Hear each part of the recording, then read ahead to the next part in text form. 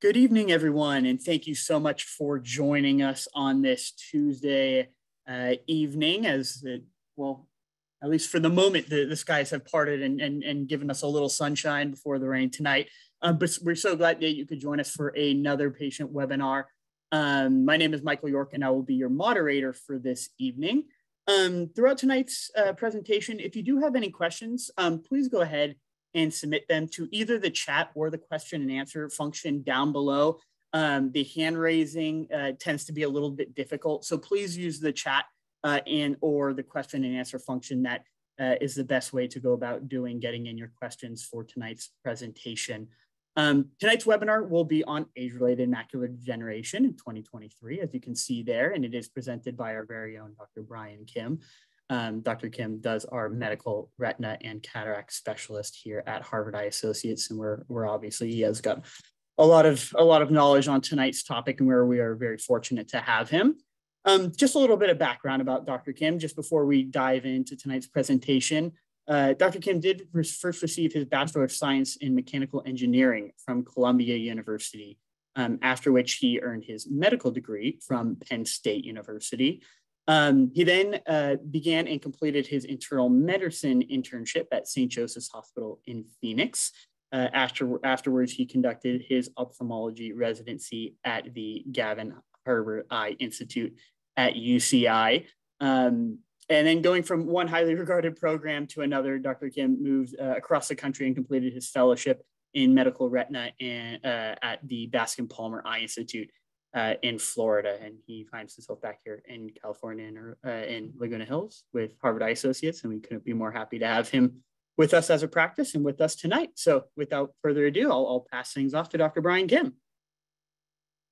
Great, thank you, Michael. I've never been referred to as when the clouds part as rays of sunshine. That's a new one for me, but thank you, I appreciate that. Thank you, everybody, for spending your Tuesday evening with me and all of us here at Harvard Eye, just learning about macular degeneration. I'll try to keep this as succinct as possible, but as you all know, I think most of you really want to know the details. So I'll try to keep it as succinct and as possible. And yeah, like Michael said, please feel free to chime in with questions that you may have throughout. I'll try and get to as many as possible. But thank you again for joining us. This tends to be one of our more popular ones. I've been doing this for about 8 years now at running. February is Macular Degeneration Awareness Month. This year happens actually to be one of the more exciting ones. Not because of my just phenomenal presenting skills, but also because of some new breakthrough things that have come through for the treatment of macular degeneration. So, and this was as recent as just a few days ago. So I will, we'll get to that in just a minute, but let's bring everybody up to speed. This is a lecture that we're gonna talk about who gets macular degeneration or age-related macular degeneration. We abbreviate that as AMD. Some people will see it as ARMD, but that's equally an acceptable abbreviation. We're going to talk about what is macular degeneration, what the treatments of macular degeneration, and what the future holds for this condition. You'll note that the slides are going to be fairly plain because this is actually geared with the color set in mind for people who have macular degeneration to be following along with us. So I apologize if the slides look fairly plain, but there is a reason for that, and I think and I hope those of you who do have macular degeneration are able to follow along a little bit easier. So let's start with the leading causes of blindness in the world. The World Health Organization back in 2020 has identified 5 main reasons for blindness or vision loss in humans, and number 1 being cataract. Unfortunately, as most of you probably know, we have surgery for cataracts, and I think worldwide it just tends to be more of an access of care problem than anything else.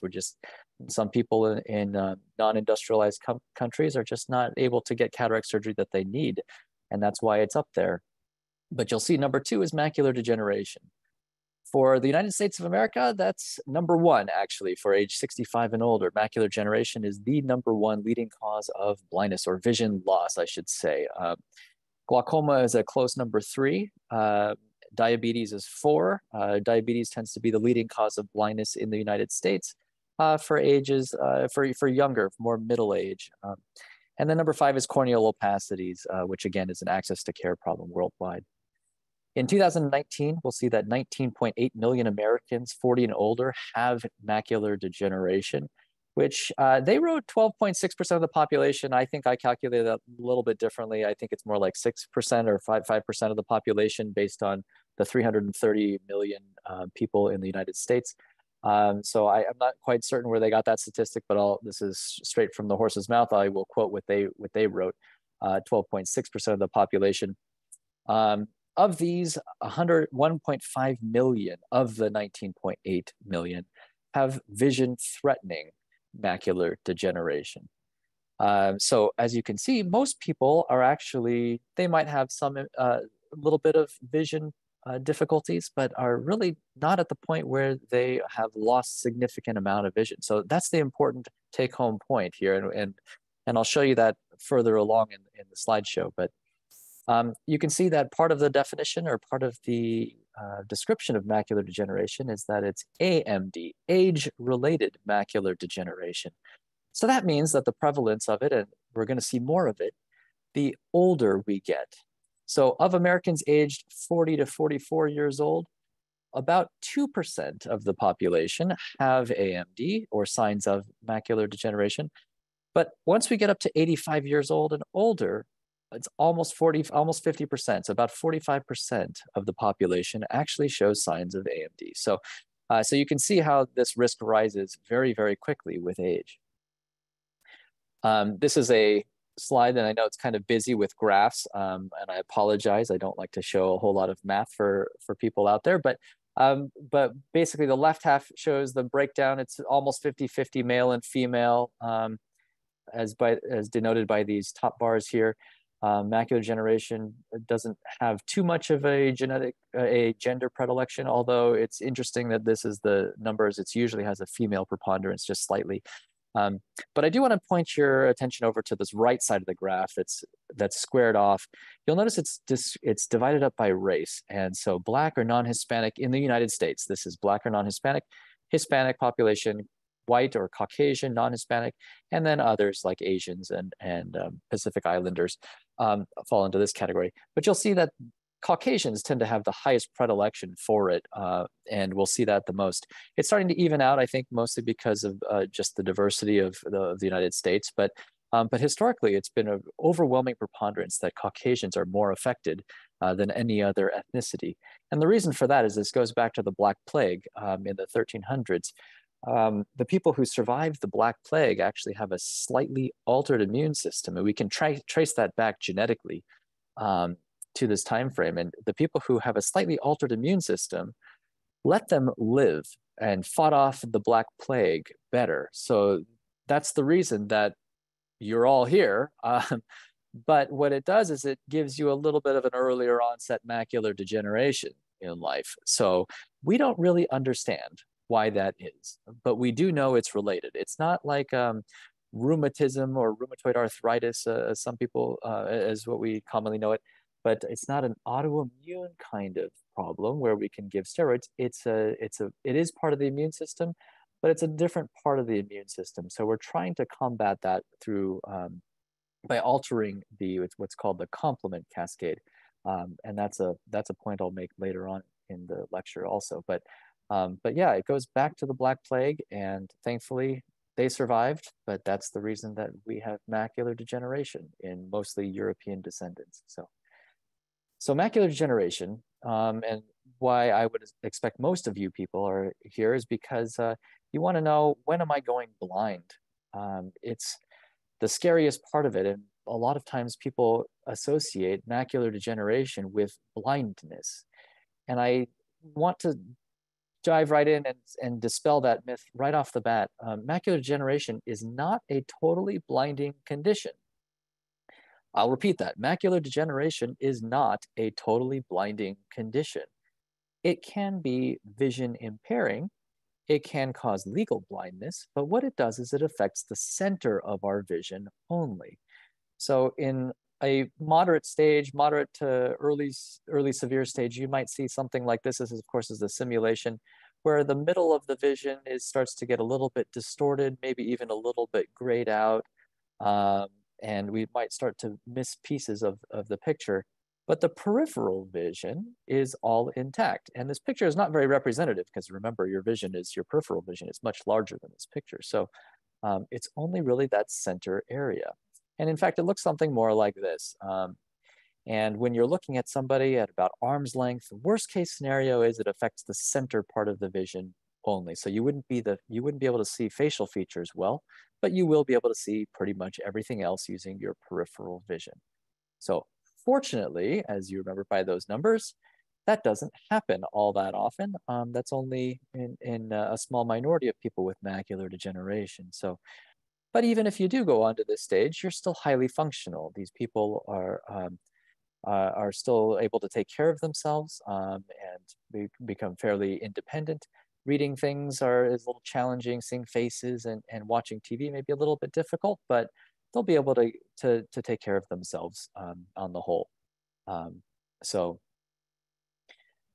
now, let's start at the beginning. Let's bring everybody up to speed. And when we start talking about eyes and vision, the first thing we want to talk about is this left picture, the white picture here, and what normal vision is. So we're looking at the eye in cross-section, a side view of the eye. And light comes in through the front of the eye from the right side over here. Light enters through the front of the eye, through the cornea, through the pupil here, and it's focused on the back inside wall of the eye, like the film in a camera, if you will. And the center of the film is called the macula here. So now, if we turn and look at it head on, and we look straight into someone's eye, this picture on the right is this orange moon, it looks like, is what the macula actually looks like. We see the optic nerve here, and this connects our eye straight back to the brain. You can, of course, see all the blood vessels. And then this darker area right here is the macula itself, this whole area right here. And macular degeneration affects this area and this area only. So now, macular degeneration is divided into two types, and we commonly hear the dry form or the wet form. And it kind of helps to think of it as dry is the more common one. Dry is sort of, it's sort of like a desert. It leads to slow atrophy, slow weakening of vision. Wet is more like what it kind of implies is a sort of a leak, and it can cause bleeding or fluid buildup inside the retina or under the retina, and that can cause to a much more rapid decline of vision. The way I like to explain it, go back in just a second, is with the car analogy, or tires on a car in particular. Dry macular degeneration, like tires on a car, the longer you go in life, the tires start to wear down and will lead to bald spots on the tires, and it can be pretty difficult to drive on in time. Wet macular degeneration is more like running out of gas. So if you have a leak, you really stop the car cannot drive right away. So vision loss tends to be much more sudden, much more rapid onset. So now people start with early stage dry macular degeneration, and then they slowly progress through the stages, through an early phase to an intermediate stage and to a more advanced stage. And at any point along the way, people can suddenly switch branches and start to leak or start to bleed into the retina. And that's when we make this branch into wet macular degeneration. So that can occur at any stage. It can happen at early or intermediate stage or even at the advanced stage. So, so both stages require monitoring. So here's the kind of what the evolution is, and this is from more of a medical standpoint, so we can understand. A lot of times when we go in and see the eye doctors, you'll get a photograph, a retinal photograph. They'll offer you that screening photo, and this is the value of it. Oftentimes we'll pick up early stages of macular degeneration. And so when we take the photograph, remember I'll keep the normal picture here on the left, and I'll just change the right one here. So again, we see our optic nerve here and our blood vessels, and this central area here is the macula. But if we look very carefully, and this is kind of hard to see, we have all these little yellow dots, and sometimes your doctor will call those little yellow spots or deposits, or drusen is what they're actually called. Those are an indication of aging or slowing of the metabolism. Those start to build up. And one or two I generally feel are okay. And it's kind of like having trash bags in a house. We kind of expect metabolism to slow down and build up a couple little trash bags. But if you start to have too much trash in the house, it starts to become a toxic environment. And we're starting to build up trash bags here. You can see the drusen are getting larger. And this is sort of an early stage of macular degeneration. And this is more of an intermediate stage, which it's starting to affect vision. It's starting to cause a little bit of blurriness, contrast problems. You might see splotches in the vision or ink spots in the vision on occasion. And then it moves on to the more advanced stage. And the advanced stage, and this is kind of hard to see, but the advanced stage means that we've actually lost areas. These are the bald spots, so to speak. So this is all atrophy. And those are all areas where there is no vision. So it's kind of like Swiss cheese vision in this one particular patient. So we prefer not to, if we can, try to slow it down. We prefer not to get to advanced stage macular degeneration if we can avoid it. And of course, if we get to the very, very end stage, that bald spot can take up the entire section of the macula, the entire macula itself. And this would be more of that picture that we saw of the girl. It would affect the center vision, and you probably wouldn't be able to see the faces of people at arm's length. Now, the reason that staging it is difficult, and the reason that oftentimes doctors are a little bit hesitant to say what stage macular degeneration you have, is because it doesn't really matter. If you have an advanced stage, like this person has a huge area, a huge bald spot, that's this entire gray area. We can see it better on this black and white scan. This C is an area of atrophy, but yet they see very well. They see only a few letters off of 20/20. So even though this person has advanced stage macular degeneration, they're seeing fine, and they can drive a car, and they can read, and they can see faces, and so if this is the problem. We can't really say, we can't correlate stage of macular degeneration to level of vision.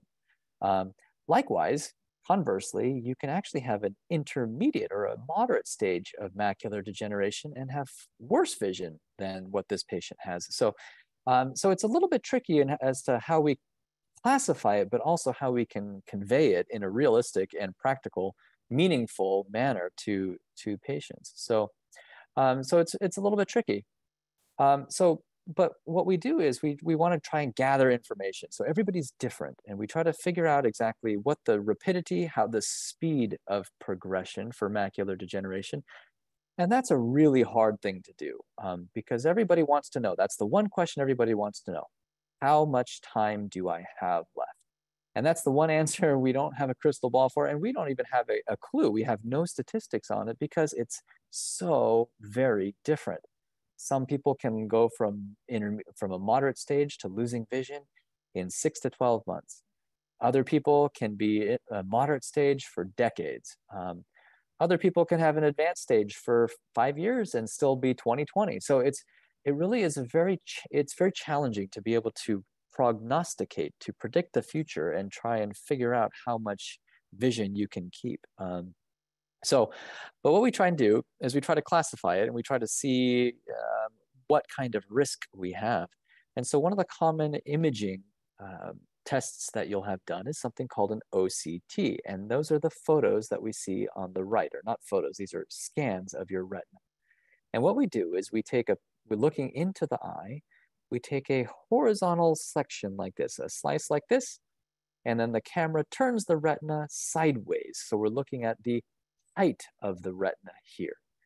And this is a normal OCT. This is what a normal macula looks like. And this is somebody who has dry macular degeneration. It has all these little lumpy bumpies, and those are all those yellow deposits. These are all the drusen that are building up underneath the retina, between the retina and the wall of the eye is what I call it. And so these are your little trash bags. So we don't like too many of them in there. So now over time, some people, if you're unfortunate enough, it will start to leak or bleed, and that's what wet macular degeneration is. You can see how some of these bumps don't look like drusen. These are bleeds. These are starting to grow blood vessels. It's starting to push up the retina. We're starting to see blood here on the inside the eye, in the retina itself, and it's starting to cause fluid. That's what this black area is. It's starting to push fluid underneath your retina and leak fluid in there. And so that is something that's more concerning. If we don't treat wet macular degeneration, that bleed and that hemorrhage starts to grow, and then it starts to scar, kind of like having a cut on your skin. If you were to cut yourself and you have a microscopic damage to your retina, is kind of similar to that. But if you cut your skin, you'll bleed and you'll scar. And structurally, that will come back to just about full strength. It will become structurally very strong with that scar again. It will heal. And that's what the eye, we think, that's what the eye is trying to do. We think that there's microscopic damage to the retina, and the body is trying to repair it. So it starts to bleed and scar, and structurally, the retina will go back to being very structurally strong again. The problem is that we don't see well through scar, so you lose functionality. And so we try to limit that with our treatments, okay? And I'll talk about treatments pretty soon. So now, if we have macular degeneration in the family and we say, oh, I'm worried. Yes, it's genetically linked. There is a genetic risk factor that is passed on or can be passed on. And so we currently, a lot of people ask for screening appointments. You don't really hear about screening too often, and there's a reason for that, because there are no screening guidelines recommended for macular degeneration. And so because pretty much everybody after age 50, it's just generally recommended that we have annual eye exams anyway, and that's to catch things like cataract and glaucoma and other kinds of ocular diseases that may not have any symptoms at all. So as long as you're seeing an eye doctor annually, things like the screening retinal photographs, or if they dilate your eyes, those are highly encouraged because we can catch macular degeneration at the earliest stage. People often ask about genetic testing. That's currently not recommended by multiple ophthalmological societies and retina specialist societies because it doesn't really change anything. It doesn't change how often we watch it. It doesn't change anything. It just adds a level of insecurity and a little bit of and a lot of anxiety to some people. So we don't really recommend genetic testing at this time. It really doesn't affect how we monitor or treat people. So let's move on to treatments. And this is the section that most people are interested in. To understand treatments, we first want to talk about the risk factors of macular degeneration. And we kind of break them down into what we call non-modifiable, which is family. You can't change your parents. You can't change your age. You can't change your farsightedness or your color of your iris. You can't change your genetic gender. You can't change your ethnicity. But things you can change, things like smoking, high blood pressure, cholesterol, control your fats and processed foods. You can control your activity and exercise level, weight, and heart disease. We can all modify that to some, if not a complete degree. So this is important because you'll notice that all these risk factors are one and the same with aging. So if we slow down, if we treat all those things and try to slow down the aging risk factors, we can oftentimes slow down macular degeneration. So the general recommendations: no smoking, exercise, control your blood pressure, control your cholesterol. Nothing you haven't heard already 1,000 times from all your other doctors. And then we want to test your vision. And we say, I guess I wrote daily. I don't usually recommend daily. I usually say a few times a week, like 2-3 times a week. We have you look at this grid, which is basically fancy graph paper, and we're looking for wiggly, distorted lines. So distortion or dark spots in that grid can be an indication of macular degeneration. Not always, but that can be an indication that we need to look further. So going back to what would slow down aging, again, it becomes common sense. Lifestyle, smoking, alcohol, probably not our best choice. We want to try to avoid that as best we can. Kale, salads, of course, better than than In-N-Out hamburgers, unfortunately. But yes, we all kind of know the answers to these. But dark green leafy fruits and vegetables and fruits, over processed foods and meats and fatty foods. Lifestyle, sedentary lifestyle, not as good as exercise. It starts to become pretty self-explanatory when you really think about how we slow down aging. So one and the same. So the one thing that's a big risk factor that we can modify is nutrition. We can supplement the retina with certain vitamin supplements, and so we usually recommend a daily multivitamin. The Centrum Silver is a good one. I don't know if they may have changed the labeling from what you see here, but the Centrum Silver, a 1-a-day multivitamin, gets you the 100% of your daily allowance. And then something like an AREDS2 vitamin is what we call it. Preservision is the most common one that we recommend. And that's to supplement and add specifically the eye nutrients that will help to protect and slow down macular degeneration. AREDS2, if you're wondering, that's the big study. That was a approximately 10,000 patient study run by the National Eye Institute that showed that this particular formulation at this particular dose slows down or reduces the chances of it progressing to a more advanced stage of macular degeneration by about 27%. So it is a fair deal here. The reason we recommend Centrum Silver and Preservision, this particular brand, and I have no financial interest in this, I wish I did, but these were the two that were most commonly used by over half of the people in the study. So we know that those particular brands work. Other acceptable brands, things that you may be familiar with, Ocuvite or eye caps, are also acceptable. It doesn't matter to me, in my opinion, as long as you're getting those vitamin supplementation, you should get the benefit of that risk reduction. So dark green leafy vegetables, kale, spinach, romaine lettuce, fresh fish if you can, 2 to 3 times a week. Also add another 1 to 2% each. So all in all, we're talking about almost a 30% risk reduction. So that's pretty good. Fresh fish, easy to go overboard in some people. We don't recommend doing it more than 2 to 3 times a week, and that is to offset the mercury content in some of these fish. So, just we want to increase the fish intake, but not too much. Okay. And it is better than the fish oil supplements. I will make a quick comment on that. The fish oil vitamins or the pills, we just haven't been able to refine them and the omega-3s that well to be that beneficial. Nothing beats eating the real thing. So that's why we say eat fresh fish, and you should get that extra benefit. So, okay. Blue blocking lenses or UV protection is something of a little bit of a controversial debate. Yes, we know that there is a damaging effect of UV and blue light on retinal cells. If we sit there and hold a blue light right up against your eye and hold it there for hours on end, yes, we're going to cause macular degeneration and a lot of other retinal damage. So we do know that there is some harm in blue light. However, it is a little bit difficult. It's impossible to quantify that. So we can't actually study how much is enough or how much is too much, I should say. But what I can tell you is this: we have very large population studies. I mean, tens of thousands of patients. And when we look at them and look at their macular degeneration and we divide them into those people who have higher blue light or higher outdoors time versus those who don't spend a lot of time outdoors, we see no difference between those two groups. So be wary of that. I usually say there's no real definitive evidence showing that blue blocking glasses help.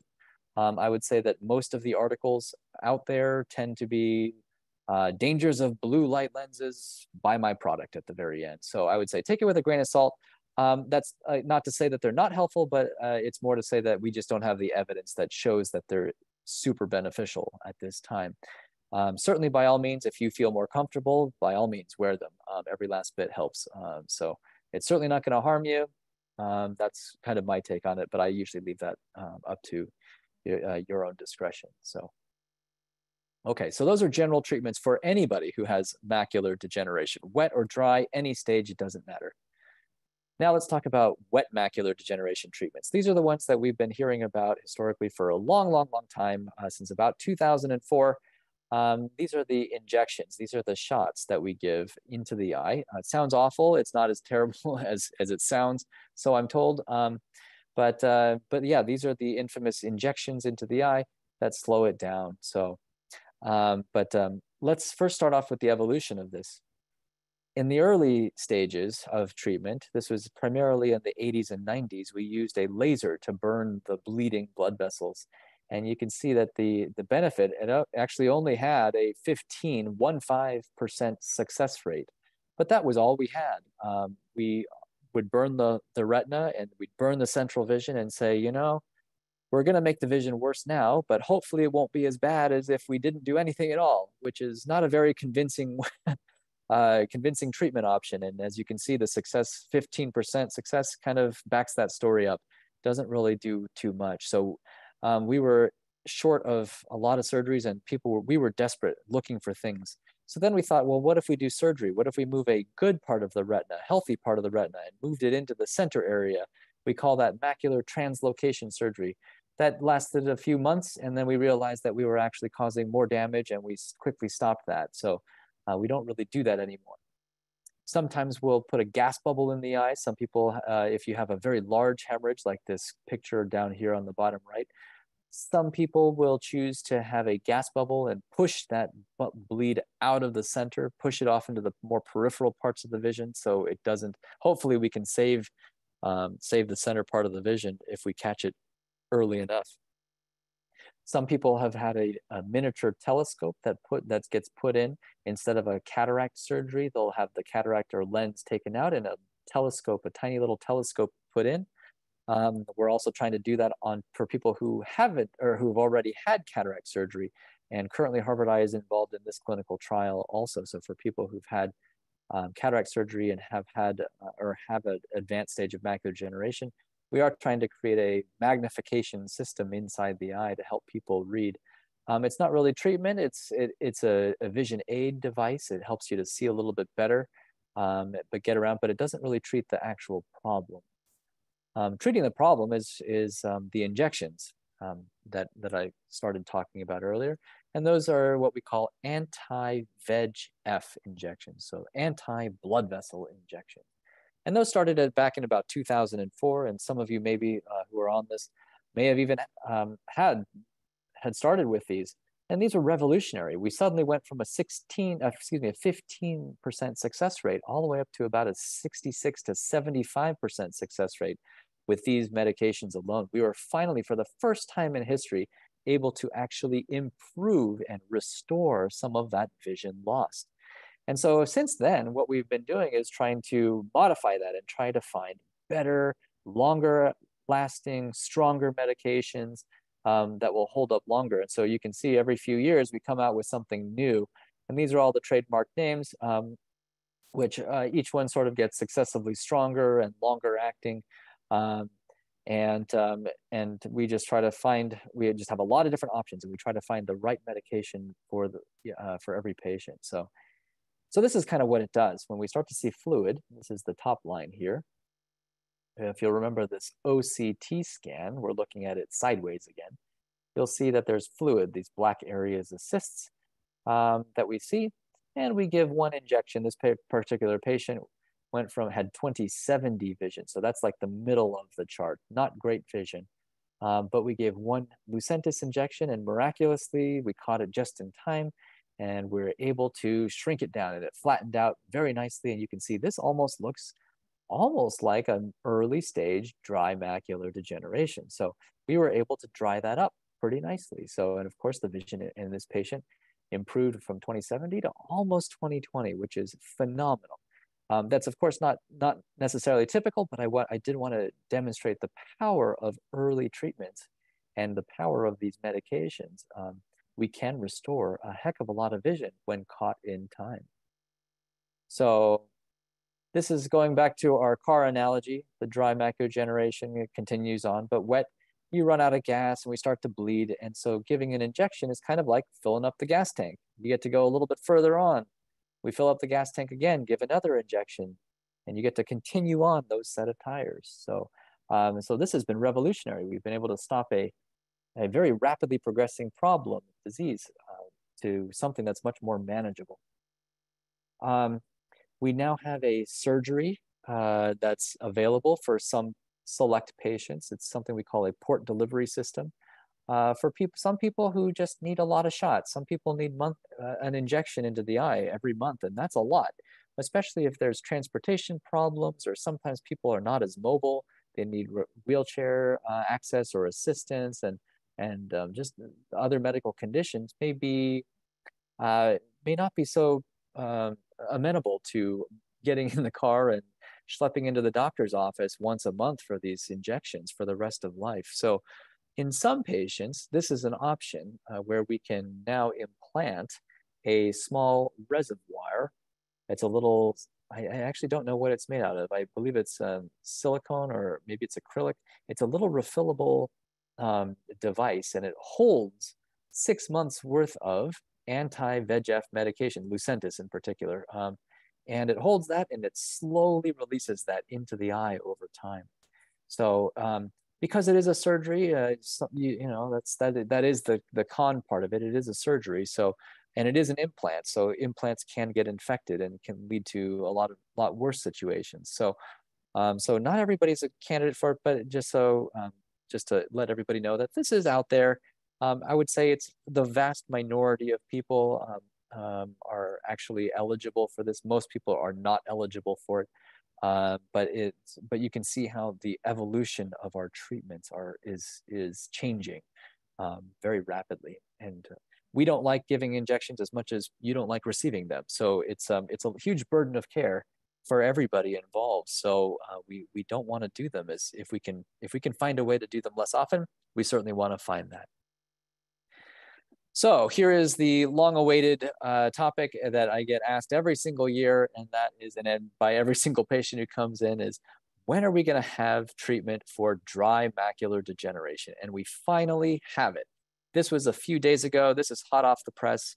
The FDA finally approved 2 Fridays ago. FDA finally approved the first ever dry macular degeneration treatment. Now, take that with a grain of salt. Don't get too excited just yet, but it is the first of its kind, and finally we've got something, and this is exciting.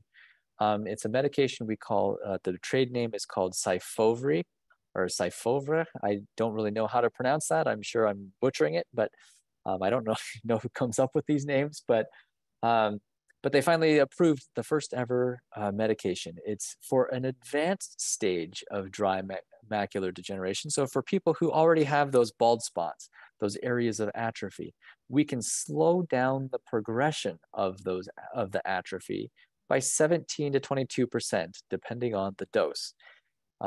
Some people, we gave the injections in the clinical trials every month, and some people got it every 2 months. So the people who got it every 2 months had a lower 17% slower speed, and people who got more medication, of course, had a much better treatment effect, so 22% effect. So it doesn't reverse damage, and that's the important thing. It only slows down progression. So not everybody will want this, and not everybody will need this treatment. And we're trying to figure out exactly, or I'm trying to figure out exactly who the best person is for it. Because what we're finding is that some people, although we're reducing the risk and we're giving injections frequently, the question that you have is, well, why not give it every month if you can tolerate it? Let's slow it down. Well, it's because of side effects. The more often you dose it might actually increase our risk for wet macular degeneration. And so this is where the treatment conundrum is going to be. Who has the right balance? How often do we give it? Who's the right person to start it in? When do we start it? These are all going to be discussions that you're going to have with your doctor. And I don't think we're going to have one size fits all. This is going to be very much a custom treatment for depending on the patient, for each patient. So for example, this is somebody who has advanced dry AMD, and I've outlined the area of atrophy in the center here. And over time, we can see how the atrophy slowly grows. But in reality, this patient has already lost the center vision. So we may not choose to treat this patient. May not be a great person to have shots because they really aren't going to change over time, and they've already lost the functionality.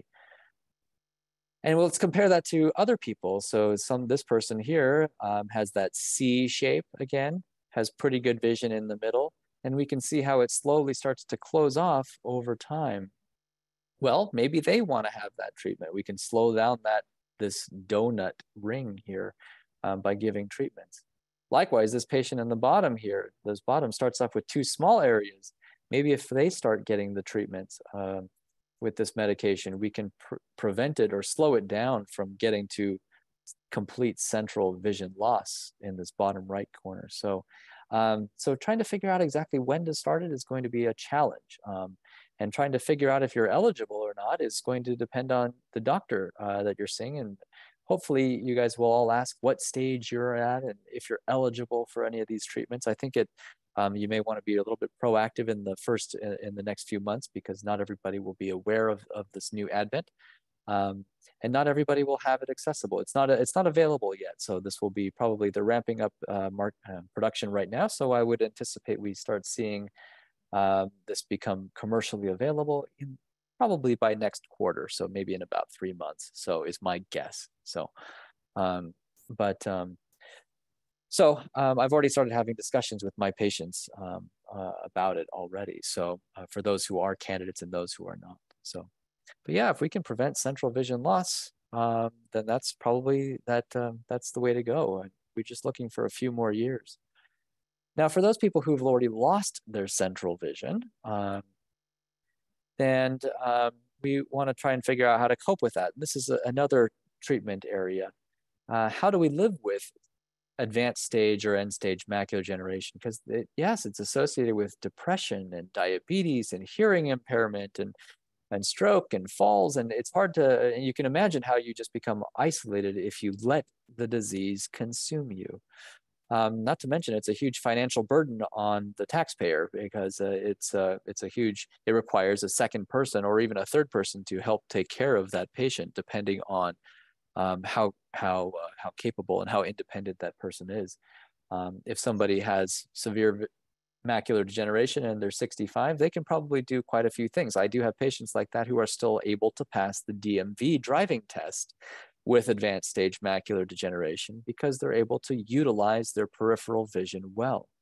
In somebody who has advanced dementia, that may not be the case. That's going to be a much harder recovery, and you can see why that people in that scenario would probably need somebody's help, a caretaker's help, full time. So, okay. So in general, we try to say we make low vision recommendations. Increase the lights, brighter lights, magnifying glasses.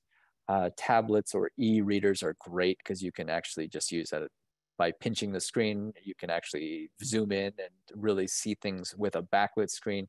So actually those have been very helpful for those who are more technologically inclined.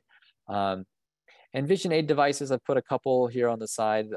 Handheld digital magnifier. This TV-like thing is something we call a closed circuit TV. It projects anything that you place under it onto a big screen so you can read it.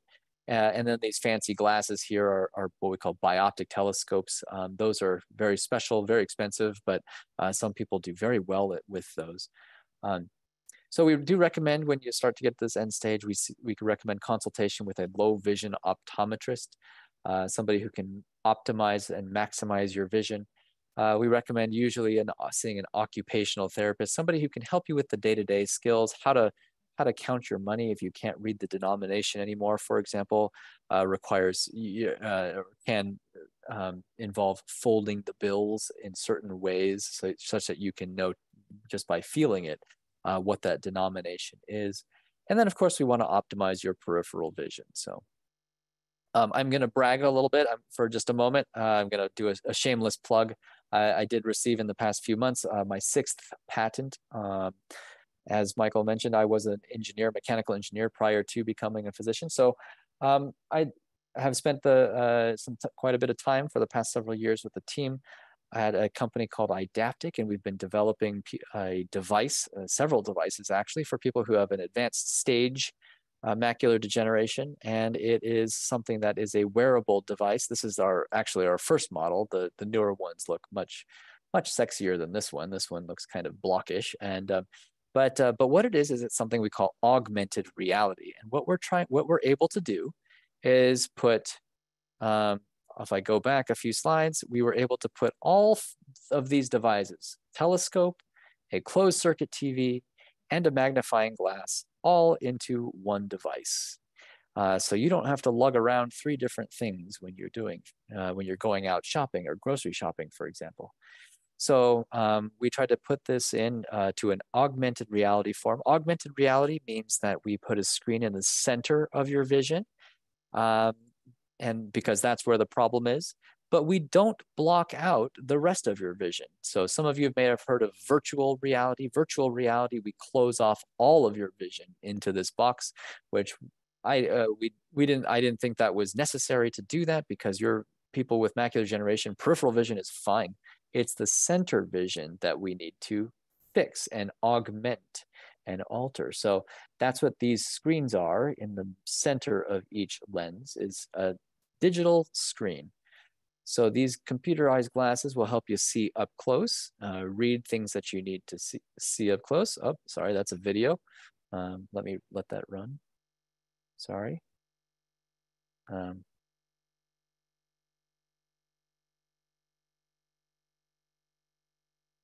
So it'll have an automatic zoom. Sorry for the audio there, but it has text recognition, so you don't have to identify text. It will automatically zoom in for you. So we try to make this as autonomous as possible. Likewise, it's a telescope, so you can see this patient was using them and can read the signs at a distance and can order food at the deli here. So sorry for the video. And so we've got much newer designs here, and these are the currently available ones. We've got several different models available. We do have those available for consultation. If you'd like to be evaluated for that, we can just give us a call and set up an appointment asking about the idaptic devices or the low vision devices that we have here. It tends to really improve vision. We can improve vision by 10 lines of vision, reading vision in a lot of people, and about 80% of people. It doesn't work for everybody, but 80% of people are able to read 6 lines of vision or more with this, which is really just phenomenal. But I would say that not all of those 80% of people, it doesn't work for everybody. You have to kind of get used to computerized or digital glasses, but it is something definitely worth trying out if you can, because it certainly makes your life a lot better. We've got a lot of successful patients on it already, and have been using it for about 6 years now, 5 years now. So good. Now this gets me to the final topic, and that is the future of macular degeneration. So where is research going? And for dry macular degeneration, it's tough because it's a little bit like a monkey on a typewriter. We don't have any great animal models, meaning that we don't have any way to experiment. New treatments, drug treatments cannot be tested on animals like mice or rats. Mice or rats don't get dry macular degeneration. So the only species on the planet that we can really test on are humans. So you can imagine the red tape and the ethics behind that. And not to mention that these are studies that last years before we see any measurable change. So years and time frame directly equates to cost. We're talking hundreds of millions, and you can quickly see how the return on the investment is very challenging here. So the other problem with dry macular degeneration is we don't know what causes it. We don't know why it happens. Yes, we know it's related to the altered immune system. We know it's related to slowing metabolism. We know it's genetically related, but we don't really know that definitive connection. And if we don't know why it's happening, we don't really know what to fix. And that's the monkey on the typewriter. We're just kind of throwing darts blindly. And if you hopefully one day, if we start punching away at the keyboard enough times with enough randomness, we'll hopefully eventually get a nice poem over time. So hopefully we'll start to get a winner medication, start to see that emerge hopefully pretty soon. So we've tried some treatments modifying retinal metabolism. We are certainly undergoing clinical trials currently with oral and subcutaneous, so injections underneath the skin. So systemic medications are trying to alter retinal metabolism. We're trying to block the immune cascade. So we're already seeing that new medication, Syfovre. We are expecting a second medication to be FDA approved over within the next year, I believe. So that will follow closely behind it. Those block the immune cascade. Again, it slows down macular degeneration, does not reverse it. So we're still looking to reverse it if we can. Hopefully, we'll see that with stem cells or stem cell derived RPE cells is the technical term for it. So hopefully we'll see that. The clinical trials so far in the infancy stages currently, we're not seeing a huge benefit yet. They are most of them are surgeries. And I think the hardest part with any sort of stem cell is that we want them to grow and replace the dead cells, but we also want them to stop growing so that they don't grow into a tumor. And that's a problem too. So how do we do that? That's a great question, and we're trying to figure that out right now. So I would say we're still a ways off from stem cells for this condition. And clinical trials tend to be more harmful than they are beneficial. So we're still trying to figure out how to do that. But there are clinical trials for those people who are more inclined to do that. There are far and few. You would have to probably call around or look on the National Institute of Health website and see if there are any current clinical trials on that. I don't think there are any actively enrolling, to my knowledge, locally. Certainly not in California. So not to my knowledge, but. Prophylactic injections to prevent that. We just had a first study, doesn't seem to work very well. Laser, maybe. So we'll see. But we're constantly working on it to see if we can get something for dry macular degeneration. It is one of those heavily researched areas. So like wet macular degeneration. Now, wet macular degeneration is the most heavily researched area in all of the retinal conditions. And we're constantly modifying it and evolving it. Now, wet macular degeneration, fortunately, does have an animal model, so we can test on animals, and that's why we do see all these drugs coming to market very quickly, like every few years. We're getting newer ones, stronger ones, ones that last longer, and also cheaper ones, less expensive, so we can give these medications to more of the population. So we are now starting to look at combination treatment. So instead of giving an anti-VEGF, we're looking at blocking other molecules also. The analogy I make is it's kind of like cancer treatment. Back in the 60s and 70s, we used to give one medication and that didn't last very long. It wasn't very effective. But once we started adding multiple drugs, then we started to see really great lifespans, and we were able to kill cancer pretty effectively with combination treatment. So that's kind of what we're looking for with macular degeneration too, is how do we attack these blood vessels from multiple areas. Stem cells, yep, like we talked about, same for wet macular degeneration. We're trying to do the same thing, those stem cells, but again, pretty far away from that. And then high-tech implants as well. So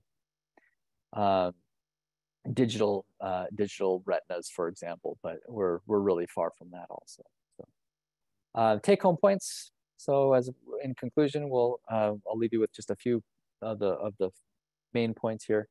Again, macular degeneration is not a totally blinding condition. Yes, it can be impairing. Yes, it can be legal blindness and affect the central vision only, but it is not totally blinding. See your eye doctor regularly. Remember, everybody age 50 or over should be seeing their eye doctor, optometrist, or ophthalmologist annually. And please have them make sure that they're looking inside of the eye with either a photograph or a dilated eye exam, preferably dilation if possible. Think of AMD or macular degeneration as aging of the eyes. And if you think of it in terms of aging, you automatically know exactly how to treat it. So just a healthy lifestyle. AREDS 2 vitamins only help those who have macular degeneration. So the vitamins only, the supplementation, sorry, I forgot to mention that earlier. The AREDS 2 vitamins, yes, help slow down macular degeneration or reduce the chances of it progressing, but it only benefits those people who have an intermediate or a moderate stage of macular degeneration. It does not help people who don't have macular degeneration, does not prevent you from getting it. So save your money, don't take them, and yeah, beware of all those, the articles out there. We have just seen zero benefit of anybody earlier than having macular degeneration. It just doesn't benefit those who don't have it. So, so save those for later. Early treatment of wet macular degeneration means vision. If you start seeing distortion or spots in the vision, get in within a few days. I usually say within a week, we can usually accommodate you, and we want to jump in and jump on that and shut down those leaky blood vessels as soon as possible. So just be proactive about it if you start seeing changes. And then my last bullet point is the new one. Just because we have a new dry macular degeneration treatment, make sure you ask your eye care provider if you are a candidate for dry macular degeneration treatment. This is going to take some time to become common knowledge within the community. All of the doctors here at Harvard Eye are now up to date. They all know who is a candidate and who is not. So you can ask any one of us if they need to see either myself or my partner, Dr. Sonia Dute, the two retina specialists here. So you can ask anybody what your stage is if you're a candidate for it. But as general recommendations, now we want to know the stage. We want to know the stage of macular degeneration. So, okay. So be proactive out there, guys. Yeah, and really take control of it. It seems we're getting better every year. It seems to get much better and much more optimistic. And soon, I hope one day we'll be able to have this totally beat, and we'll be able to save vision for the years to come. So thank you so much. And I guess I'll give us a call, yeah, if you have any questions or like a consultation for macular degeneration, or if you'd like a consultation for the idaptic device, the low vision device, just give us a call. We're happy to accommodate you. So, all right. If you're anything like me and you come up with questions in the days following a presentation and taking in all that information, you can always feel free to email us at the same email that you registered with, the marketing at Harvard Eye. We'll be happy to go ahead and reach out to you and get you in contact and kind of get you the answers we need. But speaking of questions, we do have a couple of great ones, Dr. Kim, if you don't mind me firing away. Sure, yeah. The first of which is if someone were to have had a retinal tear that was lasered away, would that impact your eye down the road in like progressing or possibly leading you to acquire AMD? No, that's a great question. The retinal conditions are pretty diverse, and there's a myriad of different problems we can get. Retinal tears, and I think you'll quickly see, is retinal tears and retinal detachments usually, or almost always, I should say, occur in the peripheral retina. So it wouldn't really make sense that it would affect the center part of the retina. Retinal detachments, however, so if you have a more serious condition, retinal detachments can affect the macula, but do not cause macular degeneration. So that's a great question, but no, that's an entirely separate disease problem. Should not have any effect on macular degeneration. Do you know if there have been any studies measuring AMD progression being slowed down with the chelation treatments to improve cellular level in the eye as well as the body?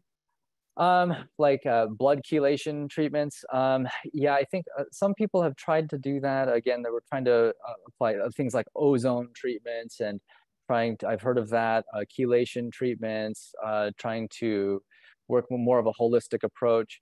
I would say that we don't have great evidence on it to back that at this point in time. That's not to say that it doesn't work. That's just more to say that we don't know if it works.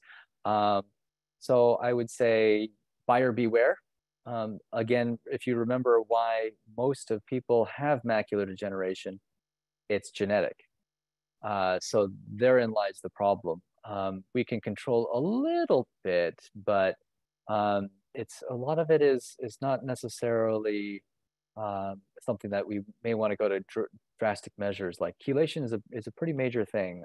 It's a pretty significant process to change out and supplement the blood or change out the blood products. And so wouldn't really recommend it at this point in time. It's an interesting thought, but currently there is no medical rationale for justifying that at this time.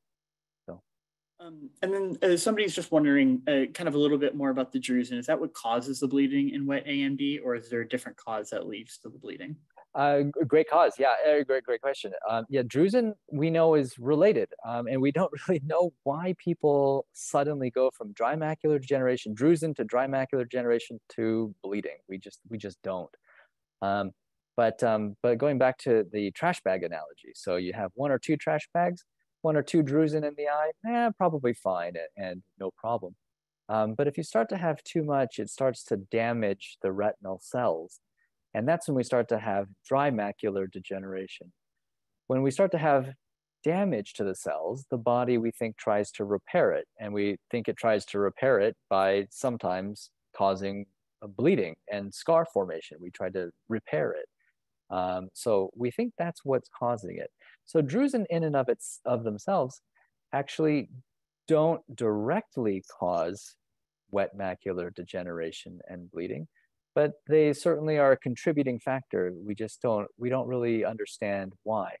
A lot of people will ask this question, and the follow-up question is really, well, what if we take care of the drusen? If we were able to get rid of the drusen, would we not have macular degeneration?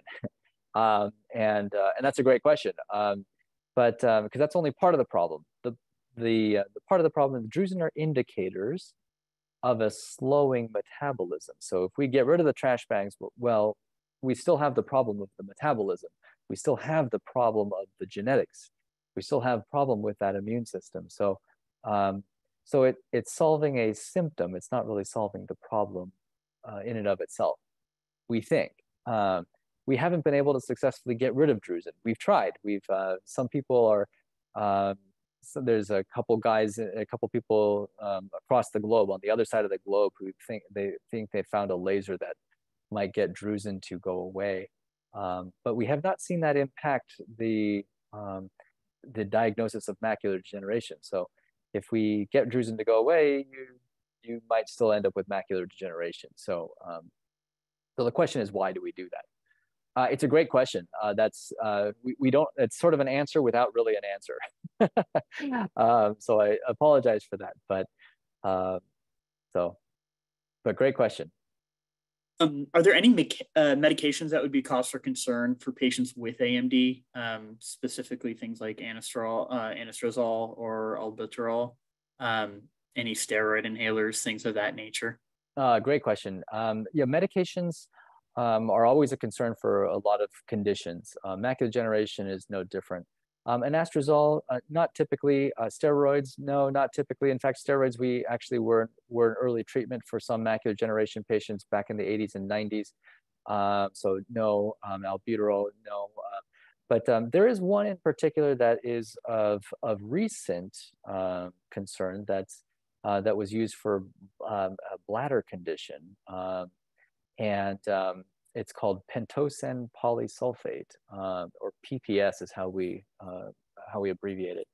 And I'm blanking on the trade name right now, but pentosan is something for interstitial cystitis is the name of the bladder condition. Not a great treatment, but it's the only thing that we had that they had for the treatment of that. That might actually cause macular degeneration in some people after you take it for 10 years or more. So that's the only medication that we know of at this time, that has any impact on macular degeneration at all. So. Yeah, and would a macular pucker increase the risk of AMD? No, that's a good question. It does involve the macula also, but no, it should not have any impact. impact at all. Kind of in a similar vein, would myopic macular degeneration is that functionally the same as dry AMD? Functionally, it is the same. Yes, any sort of there are lots of different types of macular degeneration. Tonight's talk is mostly about age-related macular degeneration. But yes, you can get myopic macular degeneration from myopia or severe nearsightedness. You can also have macular degeneration like a juvenile. There's a children's onset form of macular degeneration. There are other genetic, what we call macular dystrophies.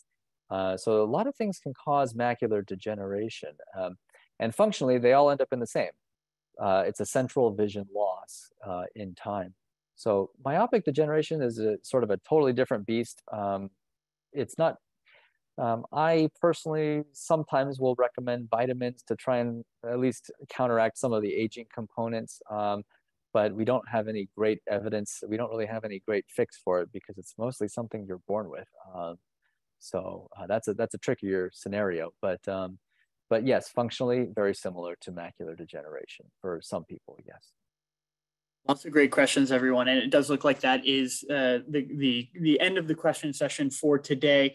And if you are curious, we absolutely will be sending out a link of this entire presentation that you will be able to watch and review. It will also, that link will take you to our YouTube page, which there's also a lot of wonderful videos. So you can go down the rabbit hole. There's a lot of great content on there that can kind of address your eye concerns and eye questions that you may have. So we will absolutely be sending out a link to that after tonight's presentation. And I guess before we take off for the evening, Dr. Kim, any last words? No, thank you, everybody. We've really had very successful turnout for this for this conference series for 10 years, and just want to thank everybody for joining us. I've always been a firm believer that educating patients is the #1 most important thing. If you know what you've got and you know why you've got it and you know what you can do about it, you're going to be a better doctor than any doctor ever will. So thank you all for being proactive and really taking the time out of your busy schedules to listen tonight. It's ever changing. So this is one of my favorite talks to give every year. We give it every February, so stay tuned. I'm sure there will be new things to talk about next year too. So. Yeah, thank you everybody for joining and spending your evening. And like you said, Dr. Kim, hopefully this time next year, there's a couple more things that have surfaced and that will help out with the treatment of AMD. So we do very much so appreciate everybody joining us this evening and spending their Tuesday evening with us. We hope you have a great rest of your day and have a wonderful night, everyone. Take care. Thank you, everybody.